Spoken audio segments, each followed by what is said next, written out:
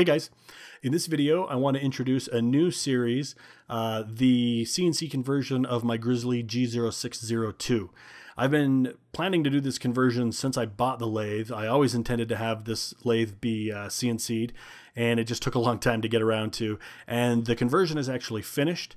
I'll show you a clip at the end of this video, and then all the footage that you're watching right now is just compressed. 7 hours of total footage compressed into just a couple of minutes. I've still got to do a lot of scrubbing to go through all of it, but there's going to be several videos. I'm thinking 10 at minimum, maybe 15, I'm not sure.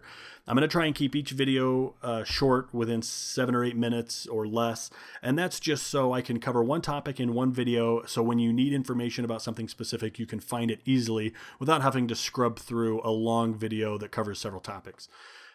Video number 2 is going to be, just like in my G0704 conversion series, we'll do an Excel spreadsheet that breaks down all of the components needed for the conversion, the prices at the time that I bought them, which may not be exactly the same prices as when you go to look them up, as well as links for all of the vendors that I used. There are some components that I picked up locally, but it's still stuff that you can find online if you need to order it because you don't have access to local vendors. In my city, I can get pretty much anything I need, as long as it's not a weekend. Let's see. I use Fusion 360 to do all the models, and I had always intended to do this conversion without buying a kit. And the reason for that is because I want to own the content so I can give it away. So the videos, of course, are all going to be on YouTube.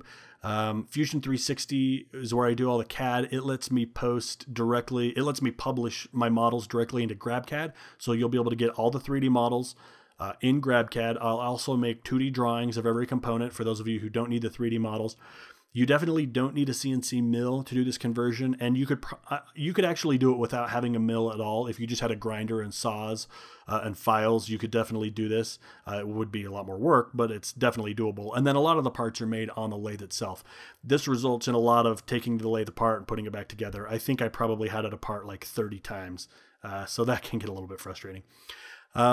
In the series, we're going to go over linear motion, including the C7 ball screws, the brackets to hold the stepper motors, connecting the motors to the screws. We're going to go over the 3-phase motor for variable spindle speed plus the VFD. We'll go over limit and home switches, spindle encoder to send pulses back to the controller, which for me is Linux CNC. It's actually more complicated than what Mach requires. We'll do all of that. And then what else? That might be it. It's going to be, I think it's going to be quite a bit of information.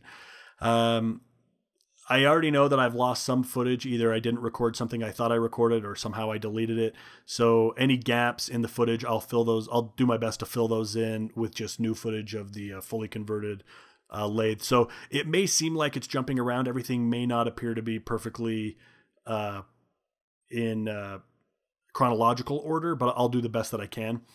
And then the other thing is, let's see, what I already talked about: GrabCAD, hardware, Excel. I guess that's it. So let me show you one short clip. This is the first thing that I CNC'd. Fusion 360 doesn't have, it just barely released cam for turning, and there are no good posts. And the generic FANUC post that I'm using requires a lot of hand editing. So I downloaded a 3D model of this pawn from GrabCAD, scaled it for 1/2-inch material, and then I used this code to kind of get the hang of what it's going to require for me to get code out of Fusion 360 that works. Hopefully they'll come up with a Linux CNC post before too long, and I can stop doing it this way because it's very time consuming. But if you follow me on Instagram, you've already seen this video. If you don't follow me on Instagram, but you have it, my Instagram account is Made by Russ, and I guess I'll put a link in the description for that as well. If there are any questions, post them below. If there are things that you really want to see in the series, post those below as well. That way I'll know to emphasize certain topics. And then hit the like button while you're down there. Subscribe to my channel if you're just finding it, and I'll see you guys in the next video.